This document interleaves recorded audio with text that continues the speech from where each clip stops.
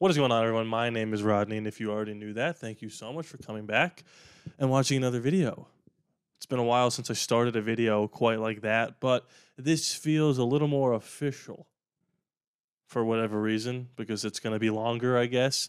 So I figured I might have a little intro, a little consistency to how I do these videos. I'm going to try something new here. I want you to comment below. Tell me if you like it. I'm going to go Monday, Wednesday, Friday, a little bit longer form. I guess you would consider it a podcast. I know. Crazy to think. Starting a podcast. But a lot of people have commented, on videos that I've posted that are 10 minutes long and say, love the podcast, bro. And I've never really considered my channel a podcast channel. But I would say the Bleach Report live streams that I re-upload to YouTube are teetering on the edge of podcasts, and now this is full blown, okay? Just because it's visual doesn't mean it's not also in the ear holes. So I'm going to do something a little different. These December Mondays are going to be the Bleach Report live streams, and then Wednesday, Friday are going to be podcasts about Raiders topics. We're going to get into Aidan's performance. We're going to get into, topics like Getsy basically forcing people to start Gardner Minshew. I've got a new segment called On the Train, Off the Train. Pretty self-explanatory. Title of the channel. Name of the channel. ALLaBorde Raiders. Sort of a train thing.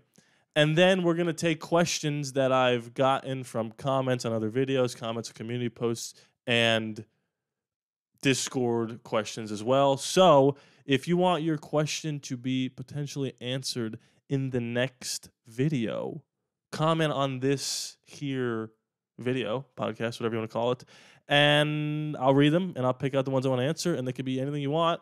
Raider specific, not Raider specific, doesn't matter. But for right now, we're going to do this thing, and we're going to see how it works. It's going to be a test drive here. Look, I like talking Raiders. I like talking to you guys, so it's not going to be too difficult for me to continue to do this, especially if you do enjoy it. So hit that like button and comment away. And right off the rip, oh, wait, hold on, one more thing. As I take a big old drink of water, there's going to be time codes or chapters at the bottom of this video. So if you want to skip around and see how the topics and whatnot, you can do that. But let's talk about, okay. So it has now been, because we played on Friday, it's been a few days since the Aidan O'Connell, the shot heard around the world was the start of the revolution. And I've seen a lot of takes, a lot of people saying, let's give him next year. Don't draft Shedeur Sanders, or this guy stinks. He was throwing nothing but screen passes. I really did see the nothing but screen passes comment, which is concerning to the people who say that, because it makes you think, number one, they, are just trolling, which is annoying. Or number two, they need to be checked into a mental hospital. Either way, maybe they're blind. Maybe they're literally legally blind and they can't see, and they just assume that it was screen passes. And if that's the case, to the person or people who commented that, I do apologize for the idea that you don't have any eyesight. Here's the thing that I feel like is kind of getting lost in the water with the Aidan O'Connell of it all. There is absolutely room for gray, right? I know we are the silver and black, but right now we're going to be talking gray. What do I mean by that? It doesn't have to be this or that. Just because he had a very good game, I'll call it a great game. The best game of his career so far. The hardest game on our schedule, and he balled out. Just because he does that doesn't mean he should get all of next season. Doesn't mean we shouldn't draft a quarterback, but it doesn't also not mean those things. We obviously have, 5 more games to figure all this out. But the frustrating thing is, the people that go, it's just one game. It's not, right? Last year, as a rookie 4th rounder, he came in under an interim head coach, interim play caller, and he did some good things. He also did some bad things. You know what you call that? A rookie season. And what you saw this past Friday was definitely a player who got better. Now, is this version of Aidan O'Connell good enough to win a Super Bowl? I struggle to understand why anyone can have any take. I didn't really give a definitive answer as to this is the guy after the game. Like, I was riled up, but it was frustration of the idea that he didn't start the whole season. And we'll get into that in this as well. But I didn't come out and say, and because of this game, this should happen. I don't understand the rush that a lot of people have to have takes on Aidan O'Connell. There's always a take. Everyone's got a take. Hot off the oven, the stove, whatever. Why can't we all just take a collective deep breath and watch these last 5 games and see what happens? And why can't we also be okay with admitting when we're wrong? Because there were plenty of people. I'm not saying that there aren't people that aren't admitting this, but there were plenty of people that said to me, doesn't matter if Aidan starts or Minshew starts, it's going to be the same looking team. And now those people are saying, well, it's not the same looking team, but it's the same result, as if it had anything to do with Aidan O'Connell, why we lost that football game. I said it in my Friday video. You lose games because of Gardner Minshew. You do not lose games because of Aidan O'Connell. And to sit here and say that, oh, it's just going to look the same, it's going to look the same, they both stink. One quarterback, can we agree on this, is clearly and obviously better than the other. And I also think it's pretty clear and obvious that he got significantly better within the pocket in an offseason with a new coordinator that clearly didn't want him to start for whatever reason. This guy's now on his 4th coordinator in about a calendar year. And again, this is why I wanted to see him start from the beginning, because we know what Minshew is. Minshew is not going to get any better. There is a chance, and more likely than not, you don't know how much better, but there is a puncher's chance that your rookie quarterback who did some good and some bad is going to improve upon that. Only time will tell with these last 5 games how much he would have improved. And we'll see how much of it is Scott Turner. And we'll see how much of it is the new run game with Sincere McCormick. Another thing I want to bring up in terms of Aidan O'Connell is the team clearly loves him. Like, that's half the battle with these guys. The team clearly wants to play for him and believes in him, and he clearly is not afraid. Gardner Minshew was scared. He was like a little chihuahua. He was afraid to play football at times. Aidan O'Connell doesn't have that. Nationally televised game in Arrowhead, he didn't give a rip. He was ripping it. That's half the battle with any quarterback in this league. Aidan O'Connell is not going to be afraid to put the ball in harm's way sometimes, and that's okay.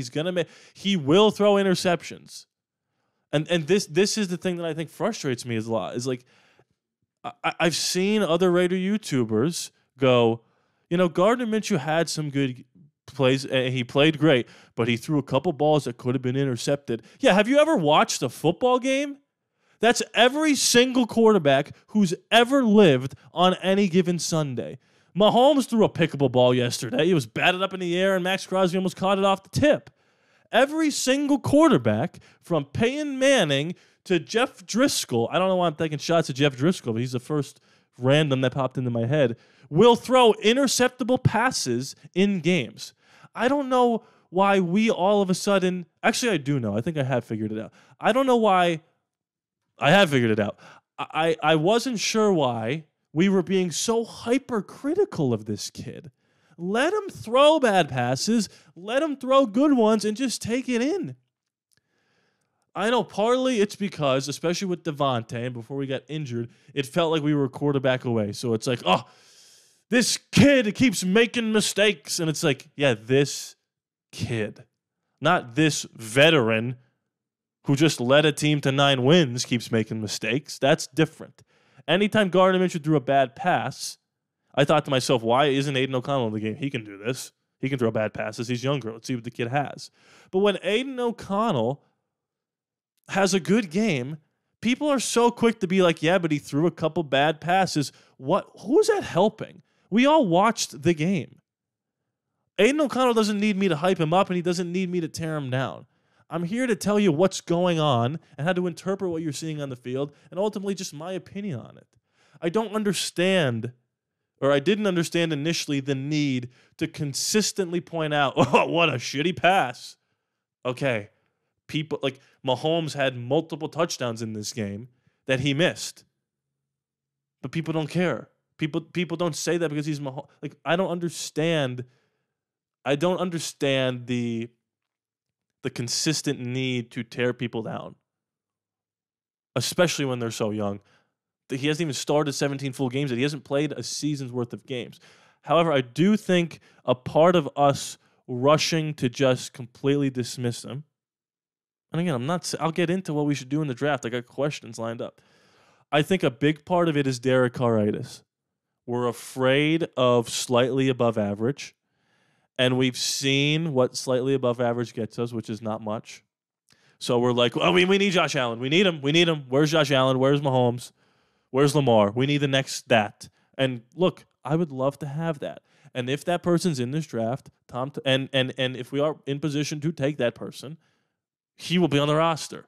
There's no need to panic about Aidan O'Connell starting next year, whether I wanted to, whether you wanted to, or whether none of us wanted to.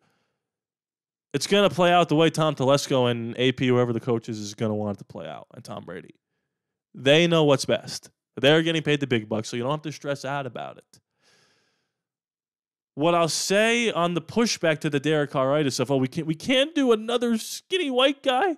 Or, not skinny white guy, but you know what I mean. We can't do another, shucks, accurate passer who can't move in the pocket. Is because of, we saw what happened. But the reason I'm pushing back on it is Derek Carr never had even a remotely decent defense in his tenure. And if he did, we would have made the playoffs pretty consistently. If we had any sort of consistency with the coaching staff and the play calling and the front office mixed with this decent defense. I mean, we're 15th in the league right now in defense with a lot of injuries. And I've been a big critic of Patrick Graham. But, he's hanging on for dear life with all these injuries. I don't envy the position he's in. If we have a great defense and Aidan O'Connell can do what he did against the Chiefs on any given Sunday, we could easily make the playoffs. The problem is we kind of wasted the beginning of the season with the Gardner Minshew of it all, and then Aidan got hurt, and the rest is history. We'll see what happens these last 5 games. My prediction is he's going to have some great games and some not great games, and we're going to go, well, I don't know. Is he good? I don't know. Tom Telesco and the rest of the guys in there are going to have to do what's best for the team. The issue is when you have the next story about Getsy apparently pushing for Gardner Minshew to start and maybe swaying Antonio Pierce, which is kind of annoying that Antonio Pierce would let something like that happen, but I have a lot to say about this situation and Antonio Pierce. Let me just tell you real quick before I get to that story. Make sure we're hitting that subscribe button. About 55% of the people that are watching this video are not yet subscribed. We're so close to 11,000. Hit that thing. Make sure you're hitting the button, hitting the bell so you get all the notifications of when I post videos, because the earlier you watch, the better it is for the algorithm. It's annoying, I know, but it is what it is. That's the life of putting videos on YouTube. Anyway, hit that subscribe button. Hondo Carpenter, ever heard of him? Beat writer, insider. He's sort of giving his opinion, but he's alluding to the idea that he's pretty sure Luke Getsy was favorable to Gardner Minshew in the quarterback battle and was the biggest voice in the locker room to start him, which is hilarious because if you think about it, Devontae might still be on the team if Aidan started because Devontae loves Aidan.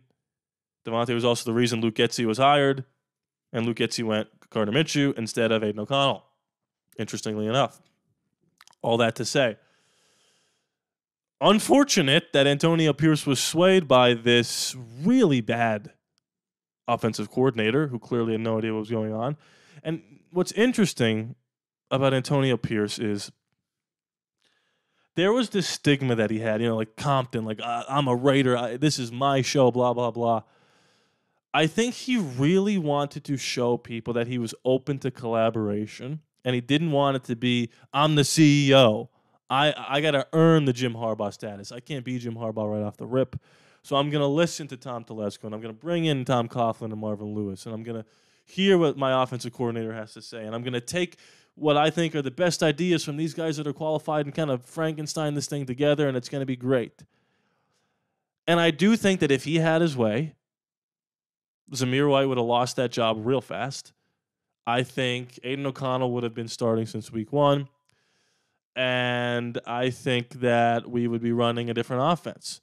But he went through the hiring process, and he wanted to show that he's not this loose cannon. I got the job, and now I'm the chef. I'm the head chef, and you're fired. And we're 86ing this, and we're freezing this, and we're putting this on ice. I think he wanted to show that he was collaborative, and that might have been the downfall of this season. Because he gave Gardner Minshew 4 games, which is what I said would happen. I said they're going to give him 4 games. If he's 2-2 or better, he's going to get a 5th. And by some miracle, we beat the Ravens. And by another miracle, we beat the Browns, who look pretty damn good with a new quarterback. And we were 2-2, even though Gardner Minshew had next to nothing to do with those 2 wins. And he had a lot to do with the 2 losses. So you can't bench Gardner Minshew for going 2-2, but then that 5th game, he was just terrible. And AP was like, you know what? I've had enough. I'm going to Aidan. And we would have been 2-3 with Aidan O'Connell for the rest of the season. And he played in that Steeler game, and I told you guys I didn't expect much in that game. He hasn't had a lot of time to mesh with the ones. We don't have a running game. Luke Getsy still doesn't look great right now, and it's one of the best defenses in the league. We were still in possession to be down 1 score going into the 4th quarter, and Amir Abdullah fumbles at the 1-yard line. Who knows what would have happened if that doesn't happen? But I digress. We fall to 2-4. Aidan O'Connell on the second series against the Rams gets hurt. Yada, yada, yada. The rest is history. He doesn't come back until the Chiefs game. I think a lot of us are quick to say, Antonio Pierce is terrible. He did this and he did that. When you look at what he wanted to do, and these are just facts. Again, these are not opinions. This is just what happened. Antonio Pierce wanted to draft Jaden Daniels. And they tried to move heaven and earth from everybody, that said in the building 3 first-round picks. That didn't happen. He wanted to hire Cliff Kingsbury, who is a very great offensive mind, who's going to get some head coaching looks. Way better than Luke Getsy. Probably better than Scott Turner. We'll get to Scott Turner in a second. And he did hire him. But they didn't want to guarantee a 3rd year or 2nd year or whatever, so Cliff was like, peace, I'm out. That's not on Antonio Pierce. That's on the front office. That's on Mark Davis. That's on whoever made that decision. And now apparently he wanted to go Aidan O'Connell. And he got talked out of it by Luke Getsy. And I think he was like, you know what? I'm going to let this ride with the guys that I hired. I'm going to trust in my staff. And it bit him in the ass. And halfway through the season, he was like, you know what? I'm going to get fired if I don't start showing some real competitiveness here. And he fired Getsy. He brought in he brought in Norv Turner along with Scott Turner. And ever since then, again, we've had competitive losses against the Broncos, Dolphins, and Chiefs. 3 not easy games where Aidan, Gardner at first, and then Aidan came in and really made this team look a lot better than it was for a lot of the season. And we've dealt with so many injuries that it makes me think whether or not you want it to happen or I want it to happen, and right now I'm leaning toward wanting it to happen, Antonio Pierce is going to get another season. I think internally the locker room still really respects him. I think Mark Davis has promised him at least 2 seasons because Mark Davis does not want to keep firing and paying people that aren't working for him. We've made a lot more money in Vegas than we ever did in Oakland, but it doesn't matter. Rich people are frugal. That's why they're rich. And at the end of the day, Antonio Pierce has had to deal with a lot of stuff that wasn't under his control. The Devontae Adams of it all, Christian Wilkins and Kuntz going down pretty early. Like, those are 2 of your premier defensive guys, and they're just poof gone. Nate Hobbs and Jacorian Bennett haven't played the last 3 games or something like that. So I think it's only right to see what AP and Telesco do with $100 million in the bank and a whole lot of draft picks. I think we have 10 picks in total. Correct me if I'm wrong on that. That Jets pick is looking better and better. And Devontae goes, at least with the Jets we have a chance. You don't, Devontae. Open your eyes. What's ironic is if Devontae waited this season out, maybe Aaron Rodgers is on the Raiders next year. But I think I'm okay with that for now. Aaron Rodgers was at one time my favorite player in the league. Josh Allen has now surpassed that, but boy, Aaron Rodgers fell off an absolute cliff. Cliff Kingsbury. So I do think AP's getting another year, and I think he probably deserves it, to be completely honest. What say you? Let me know. Before I get into on the train, off the train, and the questions, I got to let you know about the Patreon, patreon.com/ALLaBorde Raiders. It is basically a YouTube membership type thing, but instead of YouTube memberships, instead of YouTube taking 40% of everything that you give me, Patreon only takes a flat fee of 5%. You get exclusive content, your name at the end of the credits, like all these beautiful patrons right here hovering above my right or left shoulder. These people are the best of the best. And they've decided to give me a little bit each month. And for that, they get, like I said, an EP credit, an executive producer credit, exclusive videos, ad-free content, videos like this days in advance. If you're interested in signing up for one of those memberships, we are one member away from 25. Link is in the description below, or go to patreon.com/ALLaBorde Raiders. Let's get into a new segment. I don't have graphics. I don't have songs. I don't have anything. We're going to call it On the Train, Off the Train, and it's sponsored and brought to you by absolutely nobody. Maybe one day that'll change, but for right now, it's brought to you by nothing. Pretty self-explanatory. Who am I on the train for? Who am I off the train for? Let's start with on first. I am on the Turner train, and I'm not talking Timmy. I'm not talking Turner. I'm not talking Will Turner. I'm not talking Chip Skylark, sort of a Fairly Odd Parents reference. Scott and Norv Turner have made this offense look completely competent, even with Gardner Minshew under center. And I hear it already. 19 points, 17 points. What? That is not a confident offense, guys. Look at the people we're running out on there on the field every day. This is not the greatest show on turf. As much as I appreciate what Aidan O'Connell is doing and think he could be decent and up to very good, he's still Aidan O'Connell. He's not Tom Brady. Handing off to Amir Abdullah and Sincere McCormick. People playing positions on the offensive line they've never played before. Rookies. Jacoby Myers, who's never been a number one, and a rookie tight end. Now, the rookie tight end is one of the greatest rookie season tight ends of all time. But still, this isn't the 2015 Denver Broncos. We need to take a step back and go, oh, they're only scoring 19 points. Yeah, this is a middle-of-the-road offense at best with the players that we have right now. An off-season with Aidan under center, or you draft a rookie, and you sign T. Higgins and Najee Harris, and now let's score 25. But it's about using your eyeballs sometimes. What do your eyeballs tell you? The offense looks significantly better. They're finally able to run the football. If they can't run it up the middle, they are throwing swing passes outside the numbers to get these running backs some touches. They've decided finally to go to Sincere McCormick. Now, I'm not going to get tricked into saying, don't draft anybody, give him the job, like they gave Zamir White the job out of nowhere. Well, not out of nowhere, he had a couple good games. However, Sincere McCormick is much more vision-oriented than Zamir White. Zamir White's like Darren McFadden. He's like, see hole, hit hole, poof. And if it's not there, you're done. Sincere McCormick is a little more Le'Veon Bell, a little more balanced, a little more patient, and then hit the hole.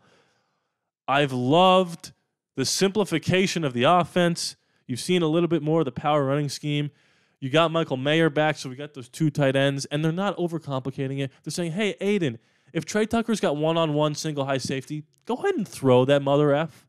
If Brock Bowers is on single, has got like some small linebacker guarding him, give him the ball. If Jacoby Myers shakes a guy out of his shoes, let's give him a look. It's not that complicated. Luke Getsy had Thayer Mumford split out wide and bringing him in like he's Trent Williams.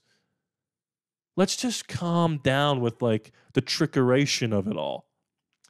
I'm on the Scott and Norv Turner train. There's a question about this coming up toward the end here. Like I said, get your comments below so I can answer these questions. But for right now, I'm on it. I'm completely on it.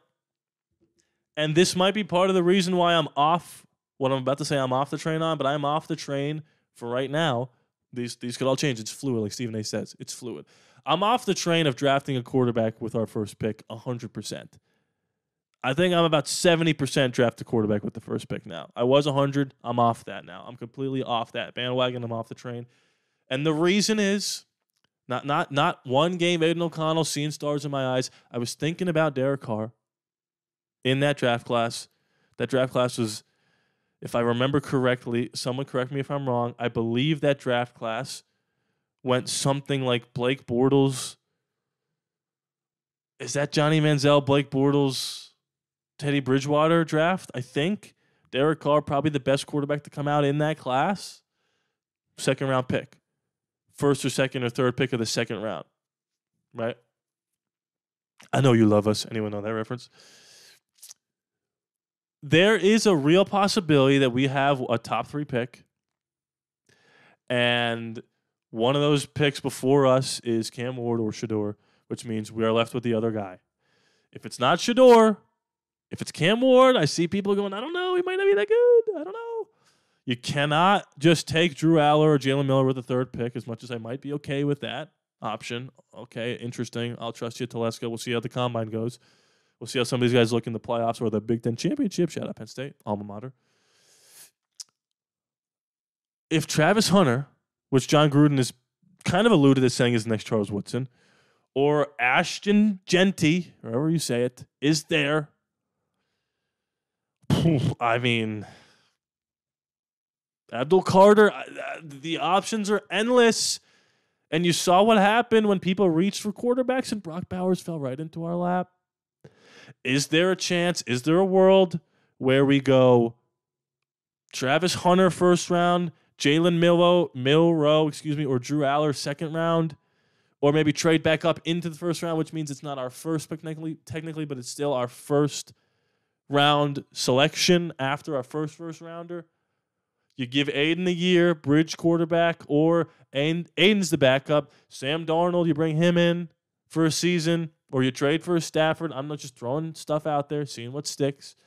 I am not completely sold on just giving Travis Hunter to the Patriots at pick 5 because Aidan O'Connell doesn't look like the flashiest quarterback, or you don't think you could win 9 games with Sam Darnold. I don't know. I just think, again, like I said, it's a fluid situation and the options are endless. Endless apps. Applebee's. You feel me? I'm hungry. That's why I'm saying that. Okay, let's get into some questions here. Are we calling this a mailbag? I don't know. But I got a couple questions here from the YouTube comments, so comment away. I'm going to be looking at that, and then a couple of questions in the Discord. I'm not going to use the Discord as much as the YouTube comments, so comment away. I just use the Discord in this one because this is my first time doing this. Okay. First question comes from Too Stocked. And he commented, or she, or they, I don't know, whatever you want. Why did AP feel the need to start Zamir White based off of his performance from last year, but not show the same respect to Aidan O'Connell? Well, I think I touched on that a little bit. I think he wanted to show that he was adaptable, that he was able to listen to people in the room. And if Luke Getsy had a lot of sway on who was the starting quarterback, he might have had a lot of sway on who was the starting running back. And he's been shown to be a pretty bad evaluator of talent and a pretty bad coordinator. So maybe he was like, AP, I think Minshew and Zamir White's the way to go. And AP was like, all right, you're my coordinator. I'm paying you $5 million. Go ahead. We got it. And quickly we were like, no, we're out. No thanks. Now, I do think Zamir White, how do I say this? Zamir White showed more positives and less negatives than Aidan O'Connell did last year.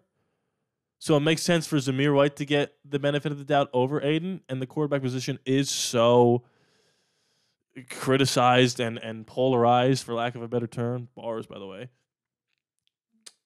that it's just easy to be like, all right, Zamir, you can get some touches, but the quarterback, I don't know what to do right now. But yeah, it is a little strange that Aidan didn't get in there faster. It looked like he won the job by all means, but I don't know. I don't have a sure answer, but my opinion is that he probably wanted to start Aidan from the beginning. And, you know, you want to call it show some respect, disrespectful. I don't know if I'd go that far, but it probably didn't sit perfectly with Aidan, but he's a freaking pro. And I hope he goes out and balls out against the Bucs. That's going to be awesome. Second question comes from David Laricia. Hope I'm saying that even remotely close to right. What if we win 2 more games and draft 4th or 5th and both top QBs are gone? Well, David, you saw what happened last draft. That happened. There was a run on linemen and there was a run on quarterbacks, and we got the best player in the draft 100%. So what happens? We have our pick of the litter. Getsy, Travis Hunter. Get them. That's okay. Take a step back. This will become more clear with Aidan O'Connell's performance these last 5 or so games. However many we have left. If he plays so well that we even think about passing up on one of these guys, then this is kind of a moot point. But if both quarterbacks are gone, Cam Ward and Shedeur Sanders, I'm assuming you're talking about, I think you stay, you hold the door, you take Hunter or Getsy, you either try to trade back into the first to get Aller or Milroe, or you hope that one of them falls to us in the second. We got a high second-round draft pick as well. It's going to be the second, it's going to be the 3rd or 4th pick in the second round with this logic. So I think we'll be okay there. I think we'll be A-okay. All right, now we're hopping into the Discord. Zachary, how are you? He says, yeah, I have a question, : in your opinion, do you think Scott Turner has proven himself enough to be the OC with a new QB or Aidan O'Connell going into next season? The short answer, no. I don't think he's done enough yet, but he's absolutely shown to be better than Luke Getsy. Now, that's a low bar, and this is coming from someone, I don't know who it was, that really gave Luke Getsy the benefit of the doubt and liked what he did early in the season and wanted to blame it all on Gardner Minshew. What it turned out is that Gardner Minshew stinks and Luke Getsy stinks. And Gardner Minshew's not great unless he has everything going his way. And when he has a bad coordinator, it's going to only be amplified to 1,000,000. Do I think he has a chance to be retained? Sure, especially if AP's the next head coach. Or the next head coach. The same head coach. If AP retains his job, then I think Scott Turner has a real chance to stay here. I don't think they want to go get another coordinator for Aidan O'Connell. That'd be 5 different offenses to learn. However, I've said there's other names out there. Wes Welker, Josh McCown are the 2 guys that I've been thinking about right now. What's the guy's name? Penn State is Kornacki. That's a very good offense that they run there. It's a lot of trickery and a lot of fun there at Penn State. They've made Drew Aller look like a first-round draft pick. So he hasn't done enough yet. I think you would agree with that statement, but he's well on his way to at least showing pretty significant improvements from Getsy to now with his father. I would keep his father too. Donuts Duncan says, this is a long one, Donuts, but I'm going to let it slide. If the offense continues to look competent and slowly improves in scoring throughout the remainder of games, would you keep the current coaching staff even if you have a legitimate shot at getting Ben Johnson? Also, if Aidan continues to play really good football, do you still draft a QB in the first, even if we end up with a top 3 pick? Well, I feel like I made myself clear with that. If Tom Telesco thinks this guy could be the next insert great quarterback in that Mad Lib, you got to take him and let him battle it out with Aidan. And this time, I believe the best quarterback will win. You could still draft Shedeur and stash him for a year and let Aidan do his thing. Aidan either gets hurt or isn't playing well, you throw Shedeur in there. Aidan O'Connell's a pro. If anything, we got our backup for next season. You still got to sign a veteran who knows what he's doing that isn't Gardner Minshew. The Ben Johnson thing, Ben Johnson and maybe Mike Vrabel. Yeah. Ben Johnson and Mike Vrabel, if you told me right now they could be our next head coach, I would pull the trigger. AP is my 3rd option. I'm going to do a whole list of coaches and quarterbacks that I would give a chance to coach this team, and AP would be on that list, but to spoil it, AP would be 3, Vrabel would be 2 right now, and Ben Johnson would be 1. Now, that could change with how much better our team looks down the stretch here. But I don't think you can... it's tough because if you get rid of AP, you almost need to have assurances that you're going to get one of these 2 guys. Because as much as I do believe in AP and as much as I don't really blame him for a lot of the stuff that's happened this season, you look up at our division and it's Harbaugh with a young, really good quarterback. It's Sean Payton with what seems to be a young, really good quarterback, and it's Andy Reid and Mahomes. So if we can find the next version of that and we don't think it's AP, or AP is good, but you can be better, I mean, you got to try to be better. Same thing with Aidan. Aidan could be good, but if you think Shedeur's better, then this discussion is over. It's Shedeur, or it's Cam, or it's Drew, or it's Jalen. We have to not be afraid with improving the roster, no matter what. And everybody is a part of that, right? I would get rid of AP for Ben Johnson, even if the offense continues to look competent. Now, if there is a world where they play themselves, AP played himself and coached himself into the job. There is a world in which he plays himself above Ben Johnson. It's a small world after all, but there is a world. So only time will tell with that. But I think that's it for me today. Yeah, I think that went okay for my first attempt at trying some normal podcast here. We're going to get better. We'll get some graphics and some intro videos and stuff like that. But hit that like button. It does help a lot. And like I said, comment away your thoughts on all the stuff that I said today. And also comment your questions for, this will be Wednesday, the Friday show, which will be filmed on Thursday and will be up on Thursday on Patreon. This will be up on Tuesday, but if you're a patron, you already know that. Thank you guys so much for watching. Please be sure to subscribe. It is free after all, no charge to you. I love you guys, and I'll see you next time.